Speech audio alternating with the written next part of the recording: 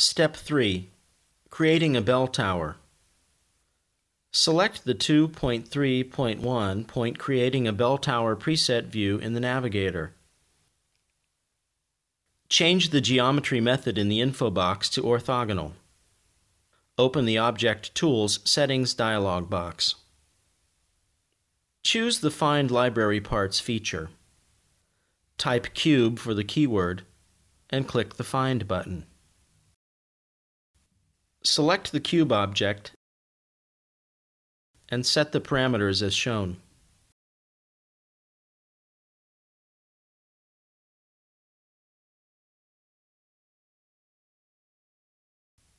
Place it as shown. Now return to the dialog box and select the pyramid object. Set the number of the side and the structural dimensions to 8.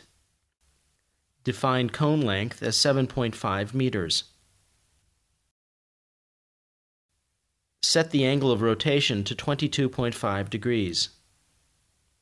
In the Preview and Positioning tab page, set base height to 25 meters.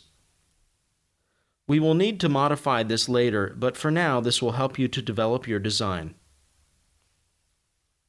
You don't need to define the bounding circle radius exactly, because this can be assigned to the perimeter of the cube after placing the object. Activate the floor plan window and place the object. As you can see, you have to modify the base size. In order to do that, select the object and click as shown. On the appearing pet palette, choose Stretch. Resize the pyramid such that its boundary box corresponds to the perimeter of the cube object. Next, go to the 3D window by activating the 2.3.2 point Creating a Bell Tower perspective view. Activate the Solid Elements Operations function in the Design menu. This allows you to create complex shapes using Boolean operations, including subtraction, addition, and intersection. Now drag a copy of the pyramid object serving as an operator element. First, select the object, then activate the command. Drag a copy situated in the Edit menu Move panel.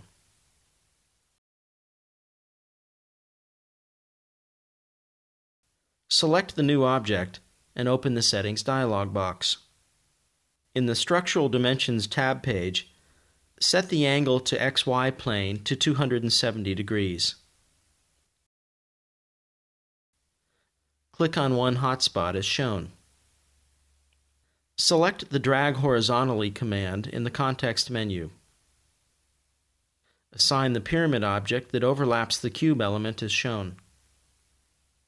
With the object still selected, change the layer of the pyramid object in the info box. Select the Operator Elements layer. As you have to cut 4 edges of the cube, you have to possess 4 operator elements. To do so, reselect the object and activate the Edit, Move, Multiply command. Activate the Rotate option and the number of copies to 3. Check to make sure the vertical displacement is set to off. Also make sure that the increment option is active. On the perspective view, set the peak of the tower as the center point of the rotation and any point of the operator pyramid as the target. Define the angle of rotation as 90 degrees. Now, select the cube object. Click on the Get Target Elements button in the Edit Targets and Operators dialog box. Next, select the 4 pyramid objects in wireframe. Click to Get Operator Elements. After defining every element of the operation, select Subtraction and click the Execute button. The operation does not modify or delete the operator element. After performing the operation, you can hide the layers of the operator elements without resetting the modified shape. Hide the operator elements layer to see the model without the operator elements. To redefine the 2.3.2 point creating a bell tower perspective view, click the Settings option at the bottom of the navigator.